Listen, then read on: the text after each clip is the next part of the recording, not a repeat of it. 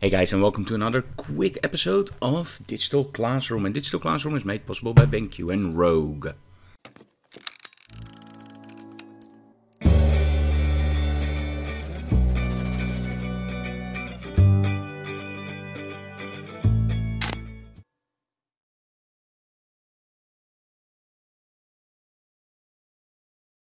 Now sometimes you have these cameras or smartphones where you can shoot RAW, right? But often they also store JPEGs. Now this is from my Huawei P20 Pro. And I'm in Lightroom and I see all this stuff next to each other and I have to weed out, of course, the JPEGs because I only want to store the RAWs. But as you can see here, I can't see which are the JPEGs or which are the RAWs, except if I hover over them and actually make them active. Now you can actually see that this is the JPEG and this one is the DNG or the RAW.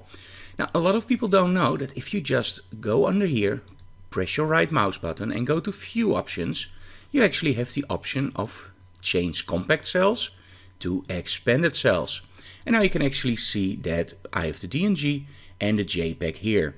So that's our very quick tip for Lightroom for today. Thank you so very much for joining us. If you like what we do, please subscribe to our channel, leave comments below, and of course smash that like button because we really like that.